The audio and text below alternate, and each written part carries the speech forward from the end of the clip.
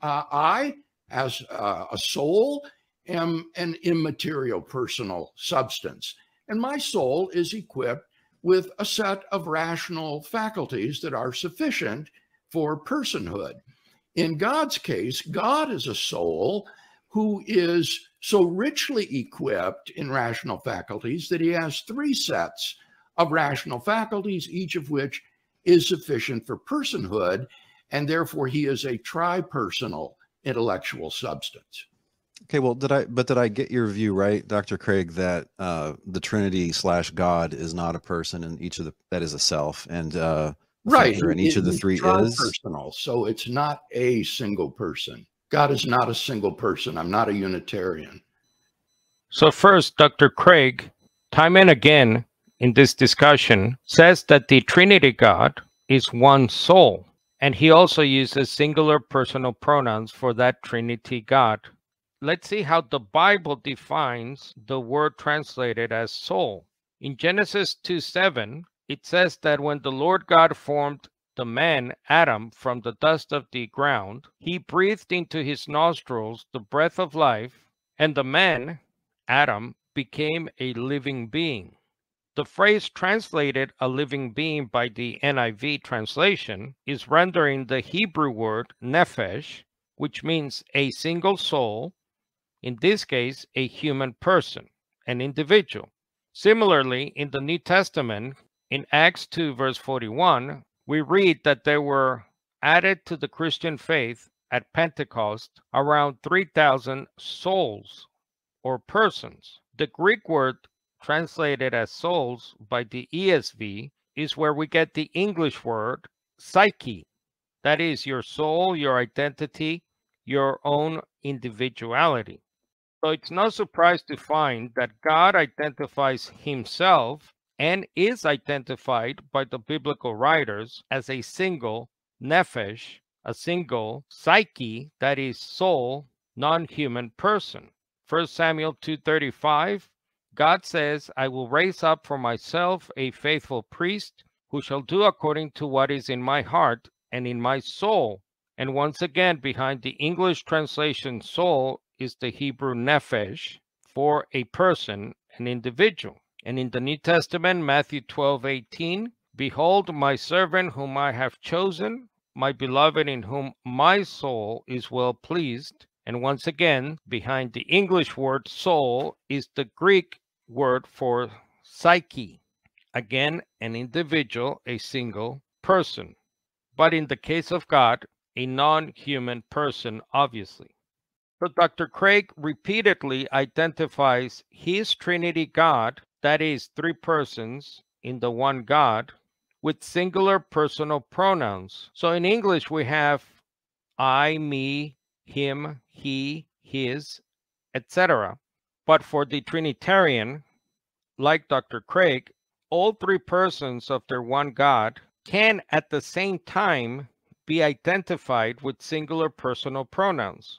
But as a Christian philosopher, world-renowned nonetheless, Dr. Craig should know that that is a flat-out, undeniable, logical contradiction. You cannot have, for example, 3x equals 1x. So in Isaiah 44:24, God says, I, the Lord, that is the divine name Yahweh or Jehovah, I am the maker of all things, stretching out the heavens by myself and spreading out the earth all alone. So are we to believe that the singular pronoun I and the word myself applies to all three persons at the same time, Father, Son, and Holy Spirit?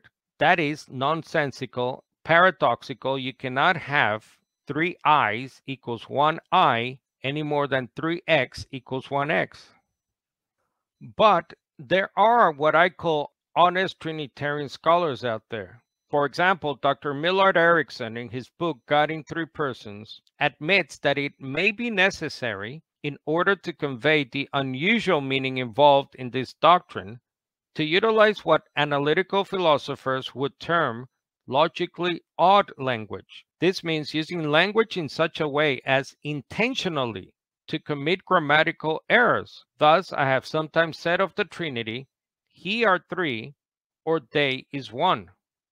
Another one is the so-called Bible answer man, Hank Hanegraaff, who famously describes the Trinity as three who's in one what. In other words, the one God of the Bible should really be described as a thing or an it, or as their creedal councils state, one ousia, one substance. But obviously the Bible always describes, as I have shown, the one God of Israel, Yahweh, the Father of our Lord Jesus, as one single individual, a non-human person, with singular personal pronouns. The late noted Dr. Carl Henry said that some critics consider orthodox representations of the Trinity a mathematical monstrosity. The doctrine, they contend, is as fallacious in its claim for the three-in-one God as the formula 3x equals 1x. But this description patently distorts the doctrine. Christian theology affirms neither that three gods are one God, nor that three isolated persons are one God.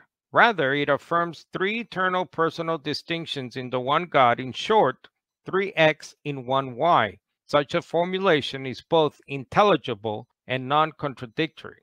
Well, I wish the good Dr. Henry were still alive today so he would correct his fellow Trinitarian scholars who are publicly stating fallacious, unintelligible, and clearly contradictory statements about the one God they say they believe in. But that's because, as Dr. Erickson himself admits in the book, God in Three Persons, Christians do not know what the doctrine says. Well, it appears that neither their noted teachers. The fact is that believers in God as a single person, that is, God the Father, were at the beginning of the 3rd century still forming the large majority. That's according to the Encyclopedia Britannica, 11th edition. And that's because the New Testament offers no new doctrine of God. The God of Abraham, Isaac, Jacob is now the God and Father of Jesus Christ. Thus, all Old Testament theology is implied in the New Testament according to the Oxford Companion to the Bible.